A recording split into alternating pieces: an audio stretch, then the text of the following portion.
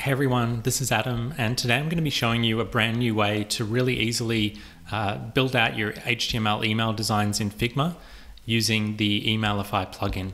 So to do that, we just go to the Figma community, and if you haven't already done so, we're going to install the Emailify plugin by searching for the word Emailify, so that's E-M-A-I-L-I-F-Y,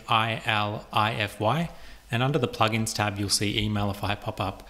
And if you haven't already installed it, just go ahead and click on the install button on the right hand side, and then you can switch back into your Figma file to get started. So once you've gone back into your Figma file, just right click anywhere, go down to plugins and then click on Emailify. And that's just going to start up the plugin we just installed a minute ago. So you'll notice here that I've already got an email in my file, but if you're just getting started with the plugin, you can click on this little plus icon to create a new email. So you can just create a new email frame here.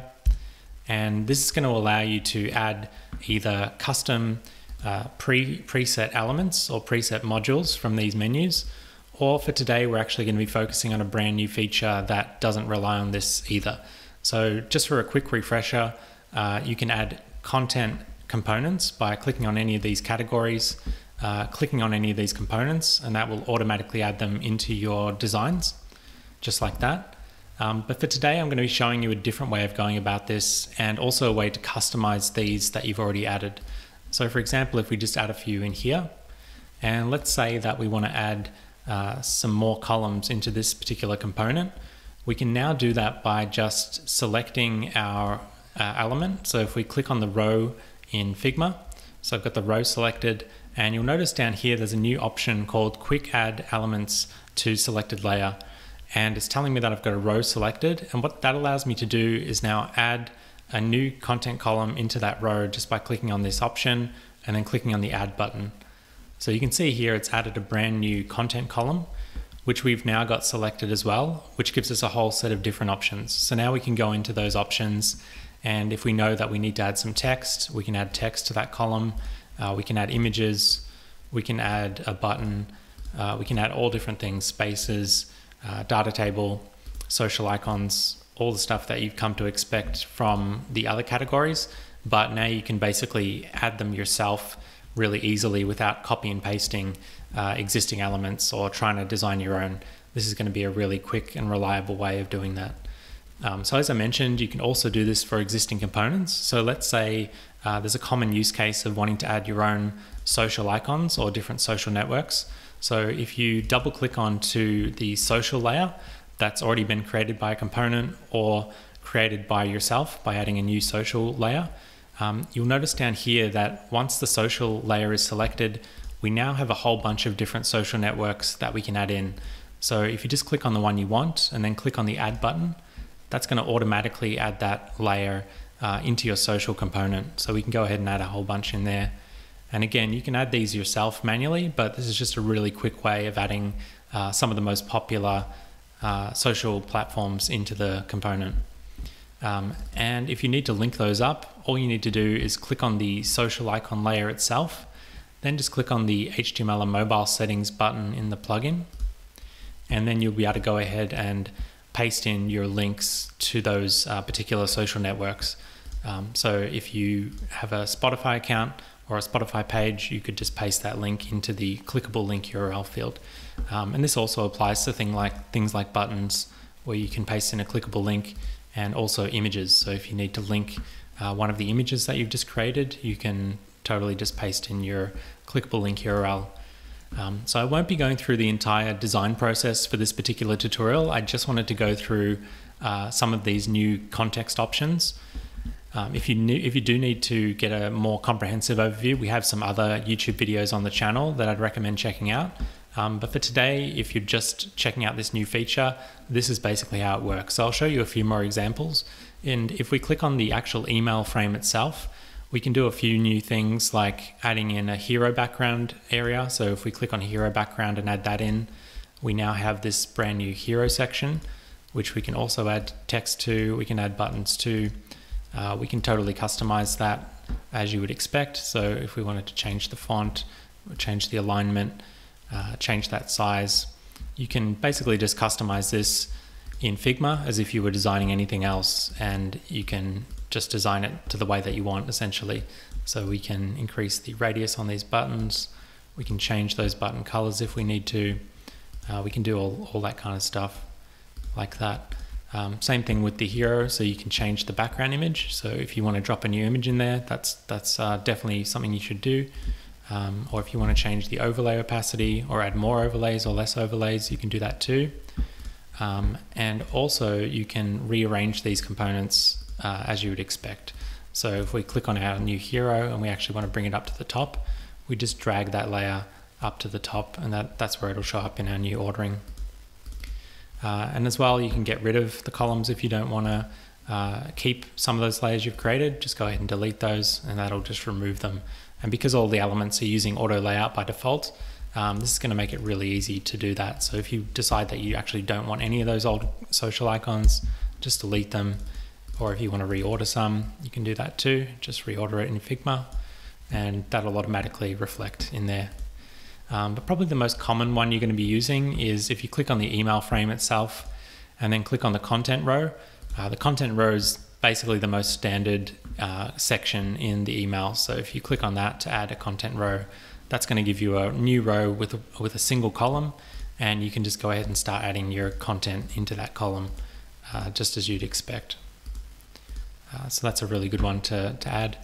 The other thing that you can actually do is wrap multiple rows as well. So if you know that you've got a couple of different rows and you want to actually group them together in a container, what you can do is you can click on the email, you can add a row wrapper. So if we click on the add row wrapper option, click on add, and you'll see down here that it's added this brand new row, or brand new wrapper, I should say. And if we know that we've got these two rows up here and we want to bring them into our wrapper, we just select those, drop them into the new wrapper frame, and I'm just going to get rid of the blank one. And what that allows us to do is actually wrap multiple rows and give those rows some padding and a background color around the rows itself. So this is a very special layer that allows you to do that. Normally you can't do that, but this allows you to do that. So that's what that looks like there.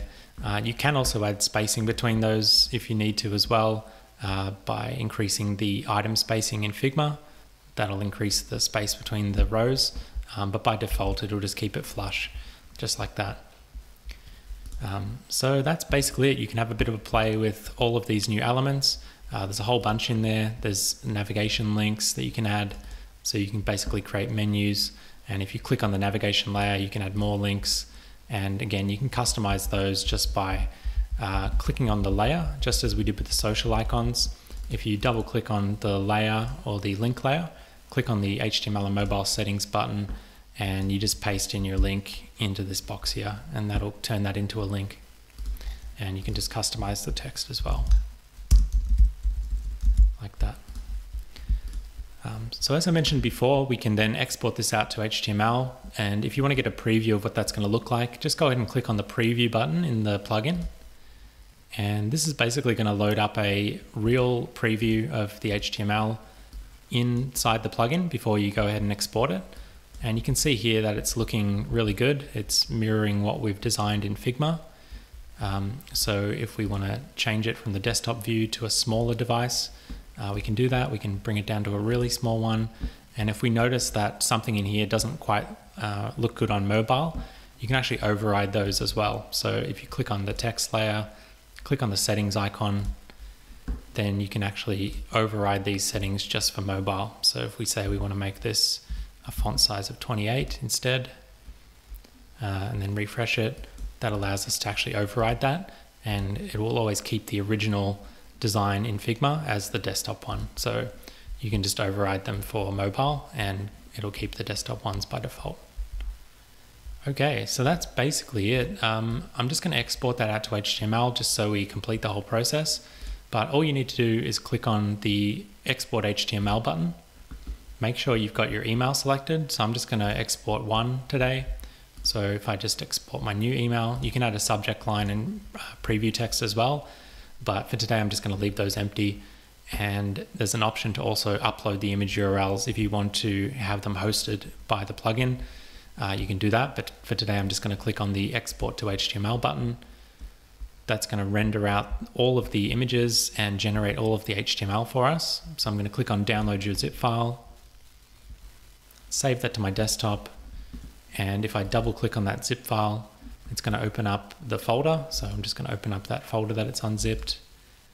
And if we open that up, you can see here that we've got our email inside. So these are all the images as we'd expect, and also the HTML file here. It also generates a previews page, so you can use this to preview all the emails that you export at once. So I'll show you what that looks like just by opening it up in the browser. And there we go. This is the rendered HTML, the desktop version that we can see here. So you can see all the links, and those have got the links set to them.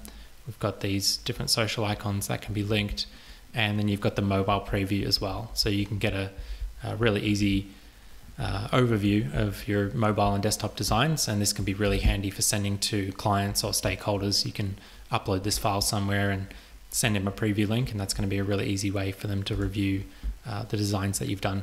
Hopefully they'll look much better than these ones. These are not good designs, but in the interest of showing you how this feature worked, I just wanted to make it really simple and clear just to show you the functionality of this new feature.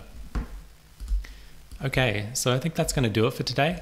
I hope if you've been looking for an easier way of customizing your emails just by adding individual elements instead of having to use the preset components and customizing those to your heart's content, or using the custom HTML builder, which I haven't got into in this tutorial. There's another YouTube tutorial about this custom component builder. You can use that as an alternative to what we've just gone through as well. For today, I really just wanted to hammer home how easy it is to now select these elements and contextually add brand new elements into them really quickly. So I hope that helps increase your efficiency with designing HTML emails in Figma. And I hope you give it a go with you or your team and improve your email workflows in Figma. So thank you as always for watching, and we'll be back soon with more Figma tutorials just like this one very soon.